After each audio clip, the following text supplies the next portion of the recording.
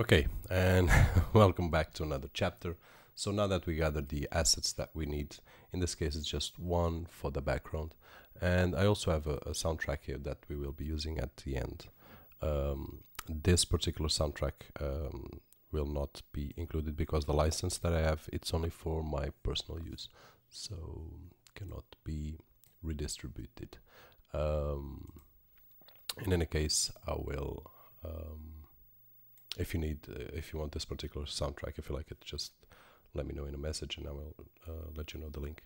So let's bring our first asset here, which is the background, to After Effects, and let's create a new composition, which is in this case 4280 by 4280, which is quite big.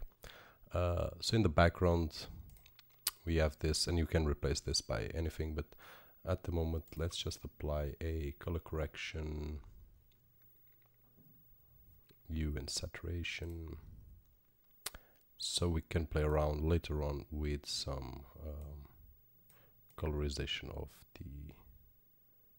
the floor, or we can just remove all the color, but for now let's leave it as it is. So we have our colorization effect. Let's create a folder here, background. So we start by organizing the project since the beginning so we don't get too messy. Now let's create a new composition, which will be our project, and let's select HTTV 180p 180p 24 frames per second, and I'm gonna make this short. Let's make a project of I don't know, 20 seconds must be enough, and press OK. So the duration will depend on what let's put this to half, and let's call this HTTV 180p. Okay, just place the dash because to stay on top.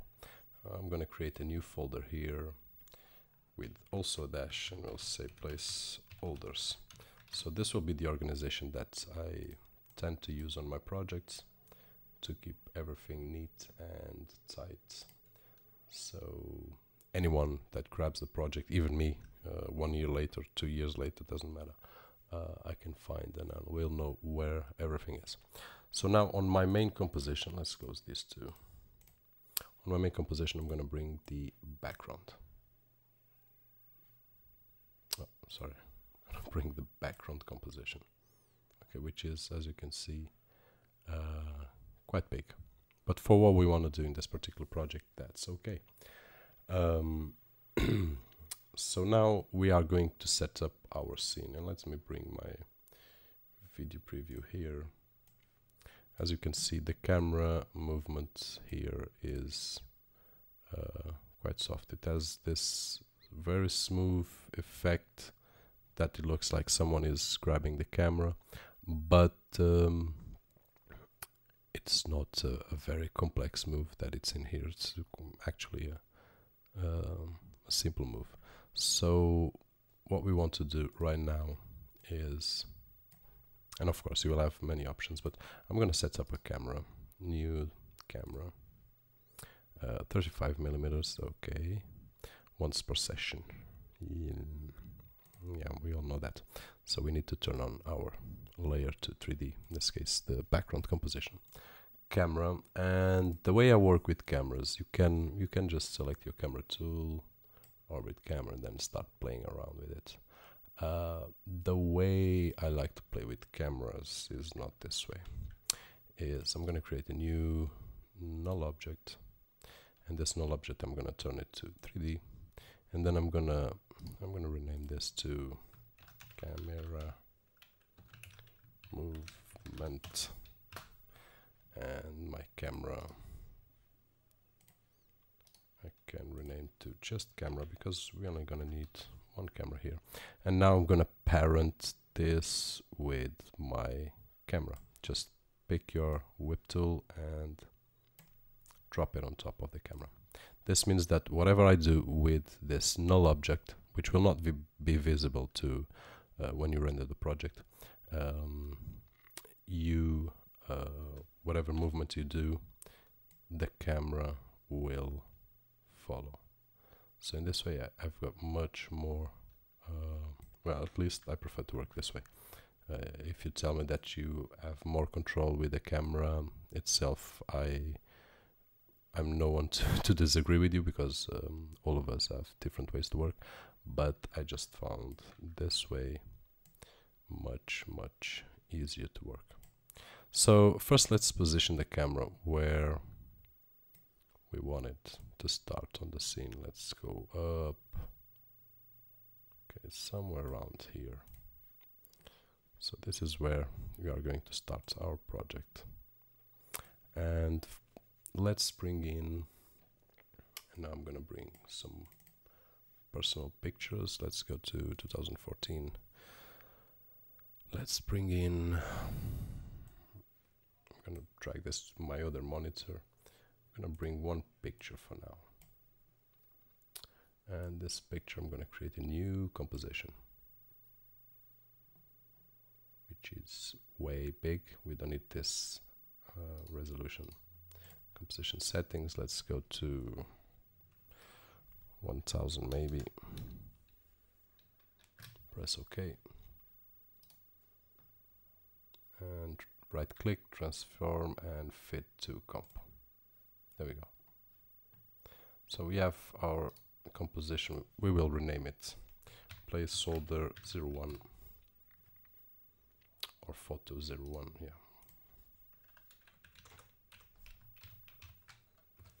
Photo 01. Now what we want to do is keep this organized. So in placeholders I'm going to create a folder for photos. And inside this folder I'm going to create another one named comps and another one named pics. Okay, so pics going here, comps going here. So we have everything neat and tight, and well, this is the way the way I tend to work. So organizing all this, we can close the picture for now. Oh no, before we close the picture, let's do something, because if I bring my picture here on the project right now, on top of the background, and turn it 3D, it will disappear. It's normal. I need to go and get it. And I see that it's way too big for what we want to achieve here. Well, not too big. Probably big enough. Let's just see the video once again. Yeah, we will decrease a little bit here.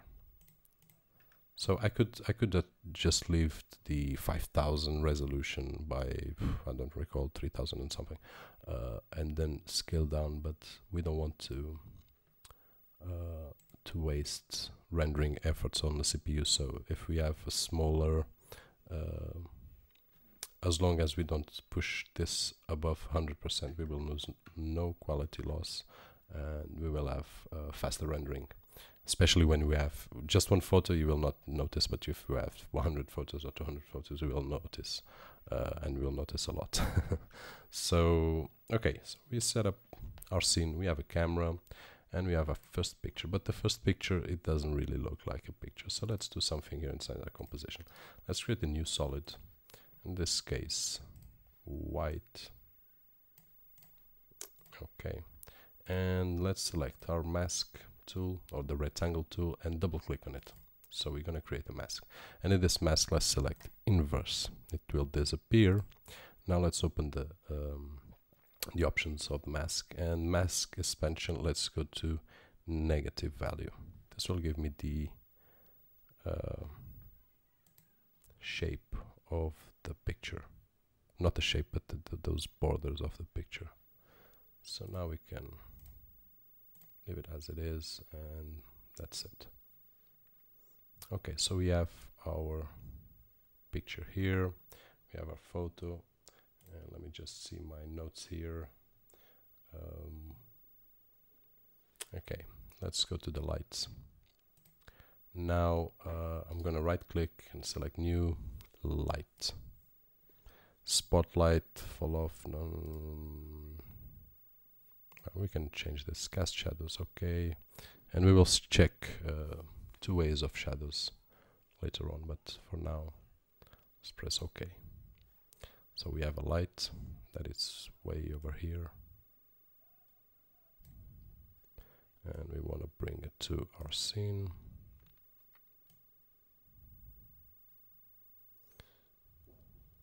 And this light, let's select the light settings, let's go and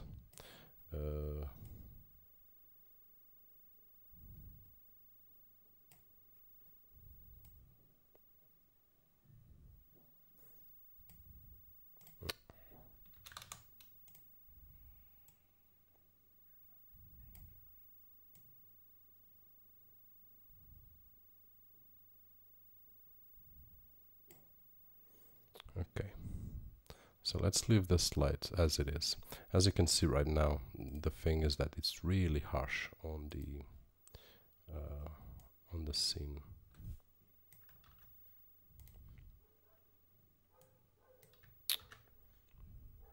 Trying to move the point here. As you can see, the edges are really hard, but that's not a problem. Let's move it up. Let's do something here.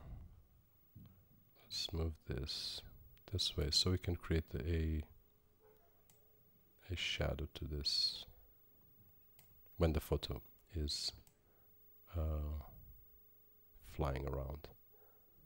And what we're going to do as well is go to the light settings, and let's turn this down to about 80 just to see something. And now let's create a new light, and instead of spot let's use ambient, and intensity let's go about 20%. Okay, let's decrease this one to 70. Okay, so it's not so harsh right now. So as you can see, we have a difference right now, which will give a more realistic look. Now, regarding our picture, to give a more realistic look, we're going to do a very simple effect, which is perspective and drop shadow. And this drop shadow, what we'll do is, and we can leave it as it is, just with 5 on the distance and 50%. It will give us just the feel, as you can see when I turn it on and off, just the feel of some perspective. It's not so flat, so it looks like it's casting a little shadow. It's got some thickness, and you can play around with the direction of the light, but for me this will work, coming the light from this direction, which is what's happening at the moment. Okay, so we created our light, created our scene, and we have our first picture, not animated, but it's in place. If I move my camera right now, I've got something going on here. Okay, so let's see what else we can do in this chapter. Lights,